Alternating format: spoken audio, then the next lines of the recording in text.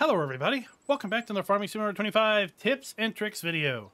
Today we're going to continue our dive through all the various crops in Farm Sim 25 by taking a look at sorghum.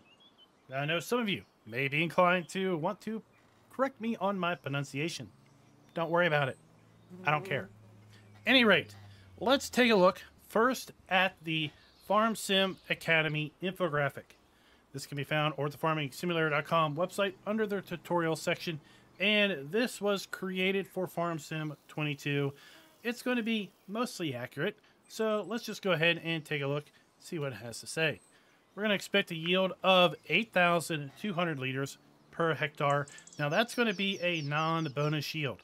That's going to be a straight stock yield, as if we didn't do any fertilization or any other field enhancements. We have an average selling price on Easy of $1,290. And we're going to use an average of 200 liters of seed per hectare. Now, in our previous videos with other crops, we have seen the seed usage be off a bit. Seems like in FS25, we are using overall less seed than we did in FS22, or at least less seed than all of these Academy infographics are saying that we would.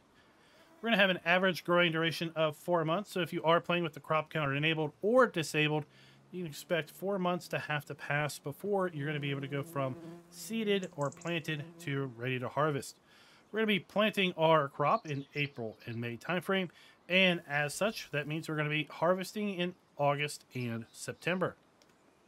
Now, let's dive a little bit into the menus here and make sure all that information is going to pan out for FS25.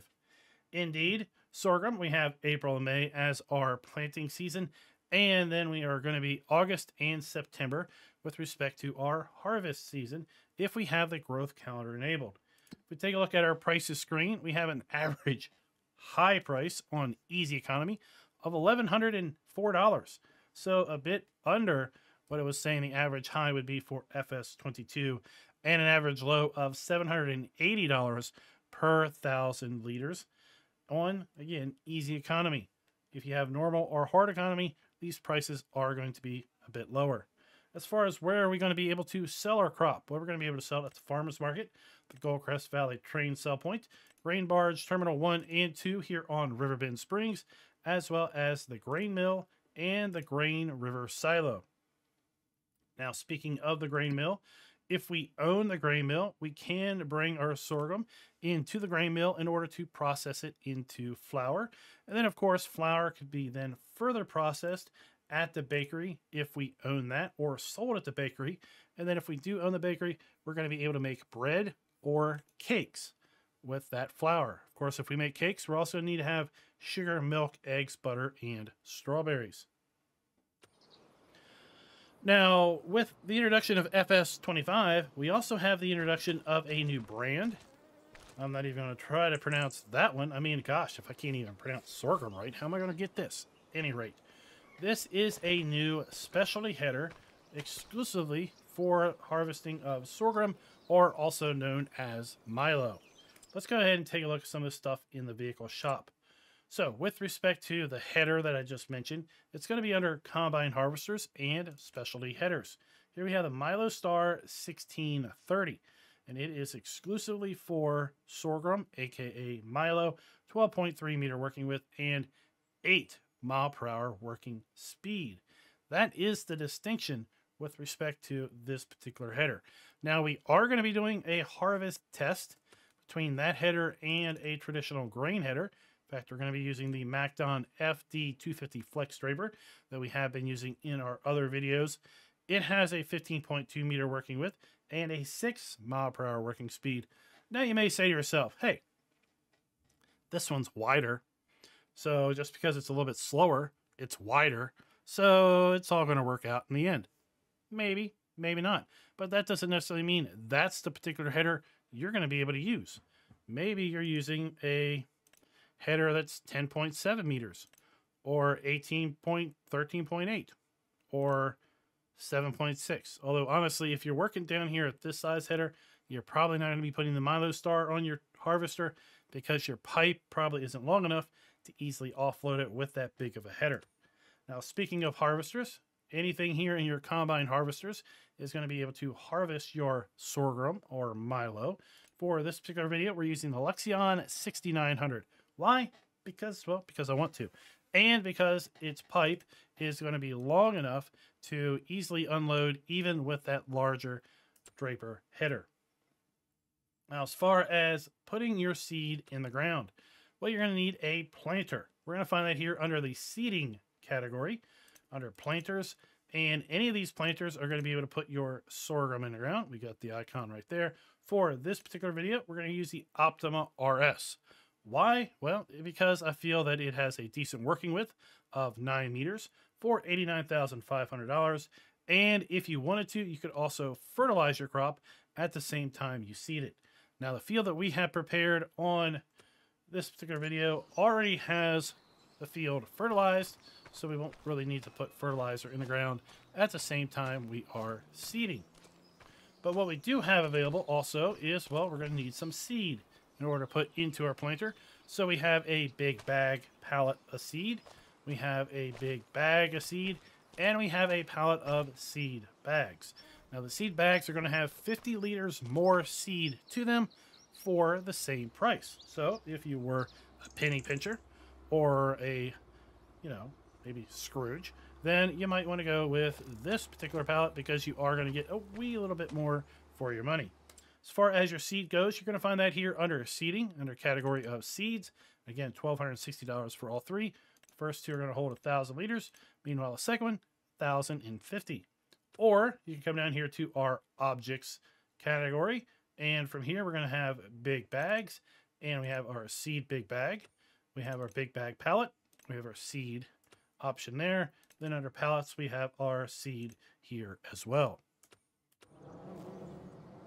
Let's jump in our dutes and, well, let's go ahead and load this harvester up and get to putting our crop in the ground.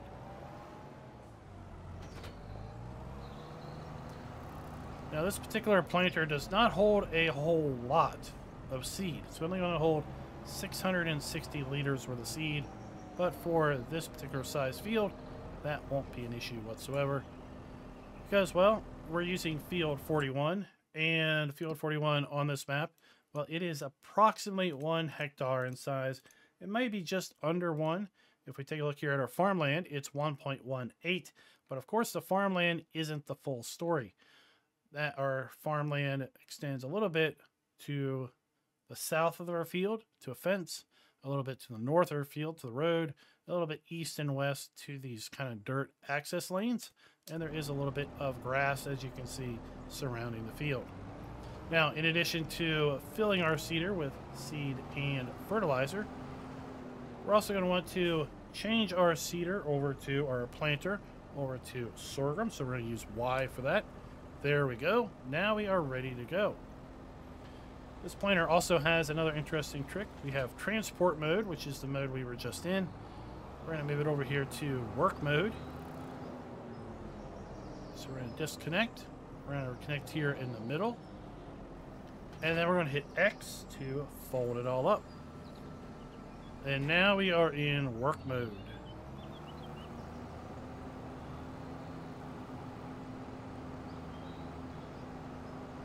We're going to come over here to our field, which has already been prepared, which means that if it needed plowing, we've already plowed. If it needed lime, lime has been applied.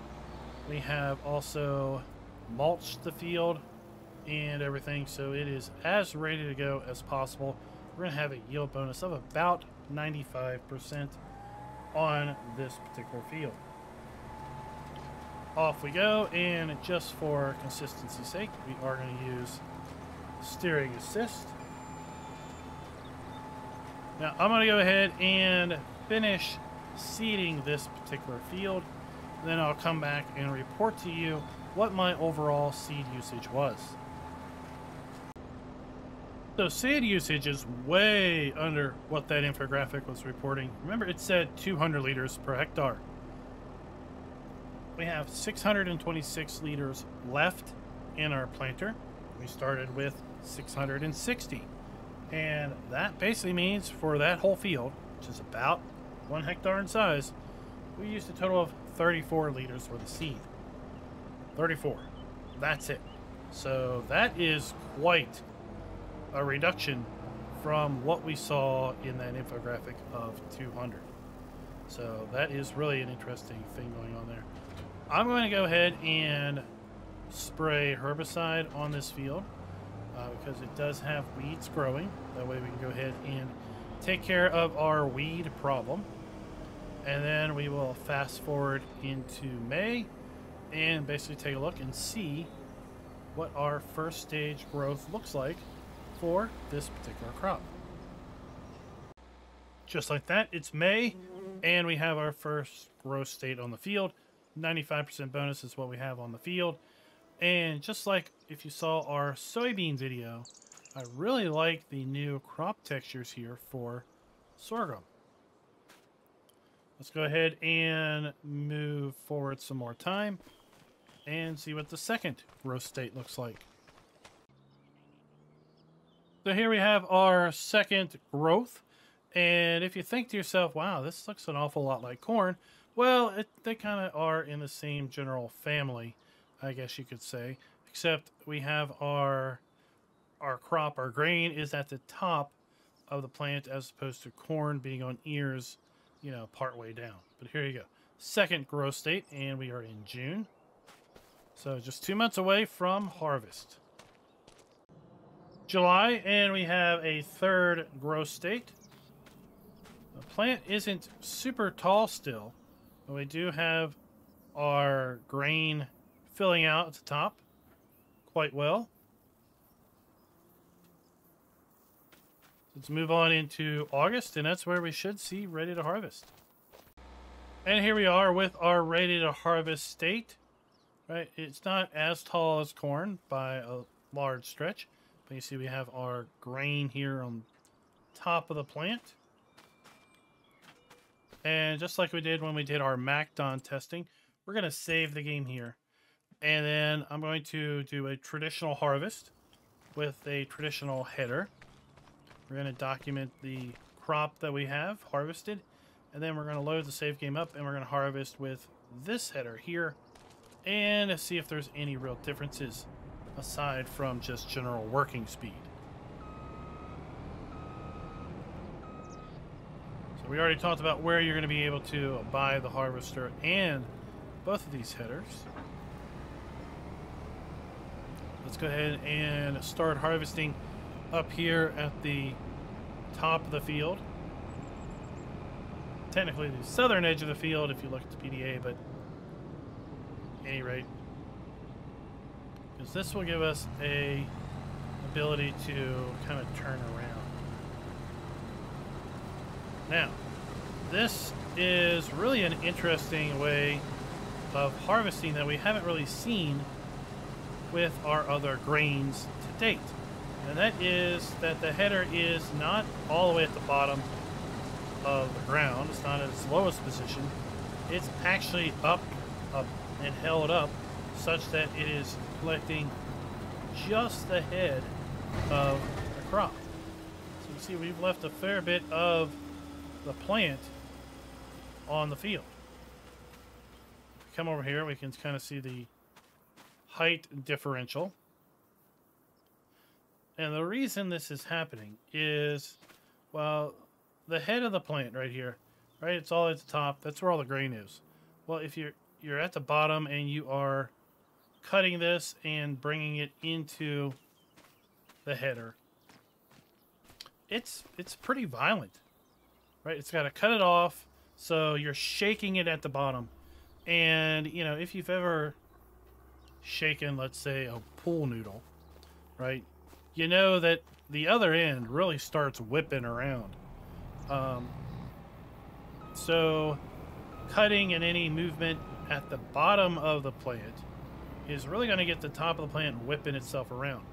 And there's a pretty good risk of losing grain if you lower this header all the way down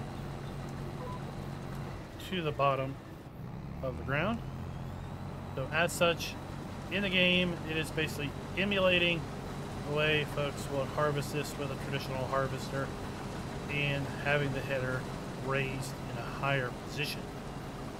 And we are also tossing some chaff at the back So let's go ahead and check our soil state and see if we are getting a mulch state post-harvest. And we are indeed. You can see if we toggle this, there we have our harvested area. And if we toggle it back, you can see that we are mulched before harvest and we are mulched post-harvest, except for this little corner and area where we do not have the chaff being put on the ground yet.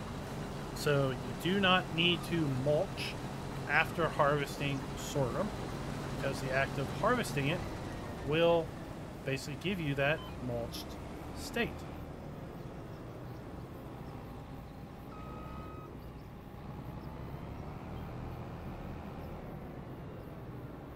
So I'll see you here in a brief moment or two once we get this fully harvested, and I'll update you as to basically what we got as far as a total harvest using our traditional harvest header.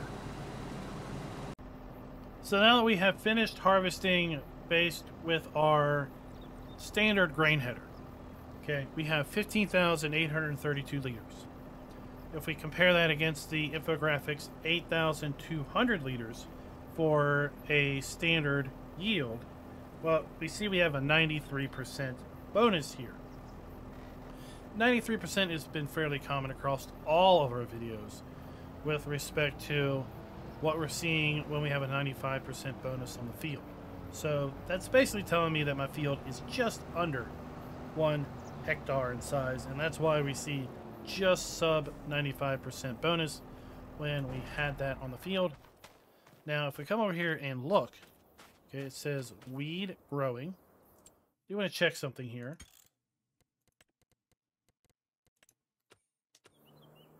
So no, we do not need to plow after harvesting our sorghum. That is going to come up in some other crops though. So that's important to understand. Now we're going to completely reset and use this Milo header to harvest and see if we get more than the 15,832 liters. Because if we do, then this not only works faster, but actually gives us a better yield. If we don't, then it just really comes down to size and speed, and really, is it worth it then for the added cost of an additional header? Because this header is not cheap at $114,000. But if it gives you more crop, and you're doing a lot of sorghum, then maybe it is worth it. So, I mean, kind of obviously this header looks an awful lot like a corn header. And I was checking out these animations. So we have little feeders here, little grabbers. And when we turn the header on, right, we see these little grabbers come out, and then we have a taper down to some cutting discs to cut the plant off. And then it feeds into auger area where there's an auger and then some feeders in order to kind of push it into the harvester. And then that's basically how that header works. So let's go ahead and make our way up here to, again, the top of the field. We lower our head down. You see this stops in that position, so it's already elevated.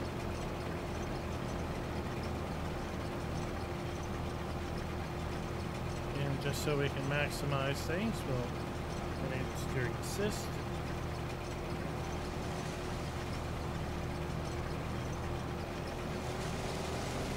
That one in.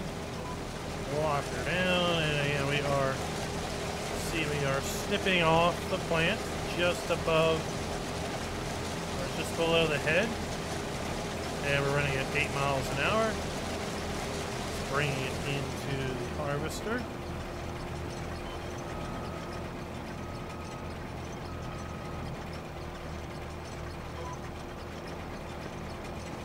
Off we go. So I will report back once this is done. Just seeing if we have more or about the same amount of harvest. So some interesting results with respect to our harvest using the specialty Milo header, and that we have now a yield of 15,764 liters. Now that turns out to be just 68 liters short of what we had with the traditional header. And I don't really know why. Why it's short? Because basically it's the exact same field. We literally saved the game and then exited and loaded it up and then harvested with the other header. So it should mathematically be the same. Now it's possible that... Oh, well look here. I guess that's why. Yeah. I struggle sometimes with the steering assist. Like, it disengages, and I don't realize it's disengaged. And now, next thing you know, my thing is just driving off in the angle. So that's what happened here. That's why we're short 60-some liters. So there you go. I was going to say, I don't know why, but, you know, kind of margin of error, and just chalk it up to that. But, well, no. User error. User error indeed. So, we have now our harvest of sorghum. What can we do with it? Well, we can obviously sell it, and we've already talked about the sell point locations that we can take it to. We can store it because it's not a good time to sell sorghum right after you harvest it. So you could put one of these silos down and store it. We have the single meridian bin. I'm going to have a dedicated video on using that particular silo later on in the channel, so keep an eye out for that. Or you could simply unload it to one of these other silos by taking your trailer over here and just dumping it in. Then there is an output pipe where we can then take our product out. Pretty straightforward.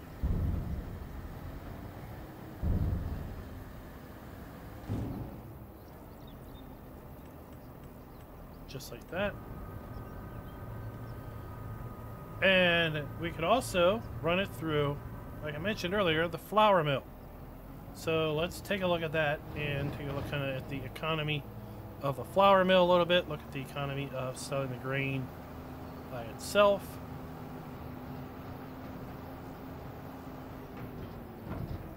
So we're going to come here to the grain mill or flour mill, whatever you want to call it. And we're going to dump this product in. Now, while we're dumping the product in, let's look at our prices screen and let's revisit sorghum. Average high of 1563 this time. That's a bit different than what we had in the previous load up. Average low of 1014. So that's a little bit better, and that's a little bit more in line with the prices that we were seeing on the infographic from FS22. Let's look at our flour. 2430 or 1606. So about $900 more on the high end, and what was about $600 more on the low end. Well, let's look at our production here. So 15 units of sorghum will go in, 13 units of flour come out. So what is that ratio? So 86%. We get out 86% of what we put in. Okay? So if we put in 15,764 liters worth of grain, we're going to get 13,662 liters worth of flour out. Now, we get flour in 1,000 liter pallets, so we're going to have 13 pallets and then 2/3 of a pallet unused. So we just don't worry about the 2/3 of a pallet. Let's come back over here to our prices screen. And if we sell 13 pallets at the best price listed of $24.30, that's $31,590. If we just take our sorghum, make it into flour, and then sell it at the best time possible. If we take our sorghum and just raw, flat out sell it at the best time possible, well, 15,764 times, sorry, 15.764, because remember all these prices are per 1,000 liters, so 15 times 1563, that's $24,639 if we just sell the grain directly. So converting it to flour is a better deal. Now we can also use our sorghum on some of our animals. Okay, so our horses are going to be good with sorghum. Our chickens, I believe, are going to be good with sorghum as well. And our pigs, I believe, are going to be good with sorghum as well. Go check out those specific animal videos just to be sure that I am remembering correctly, but we could use that also as a form of animal feed. But what if we took our flour and refined that further into bread? Well, if we took those 13 pallets of flour and brought them over here to our bread, 90 flour, 45 bread. So what is that mathematically? That is half. And I should have known that. So if we put 13 pallets of flour in, we're going to get 6.5 pallets of flour out. Basically, or 6.5 pallets of bread out. So basically 6. So let's come back here to our prices. And let's take a look real quick at our bread. And our bread is a lot more valuable. 58.32 high, 4,059 low. So if we take our 6 pallets of bread times 5,832, 34,992. So if we come back here and look at our flour, 31,590, or selling the grain directly, 24,639. You kind of decide maybe what you would prefer to see and prefer to do. But it's pretty obvious that you are going to get more for your money if you do already own the grain mill to process your grain at the grain mill for flour. If you already own the bakery, then take that and process it into bread, and you're going to get more money than if you just sold the grain directly.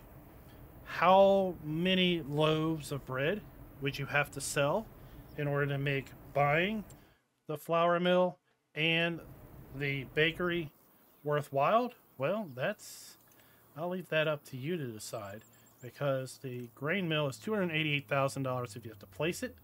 The bakery, well, it is going to be $150,000 to place if you have to place it. And depending on the map, it may be those prices to buy them, or they may be different prices. So it will depend on what map you are playing on.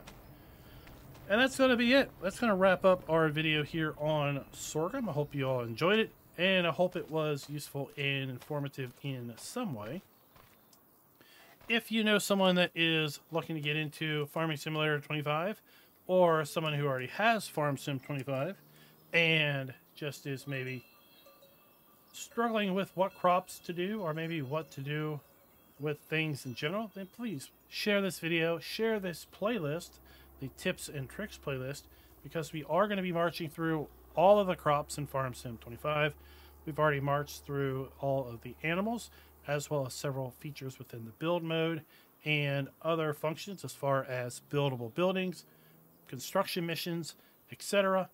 We're going to have a plethora of video on or information on Farm Sim 25 in the very near future. And until next time, happy farming.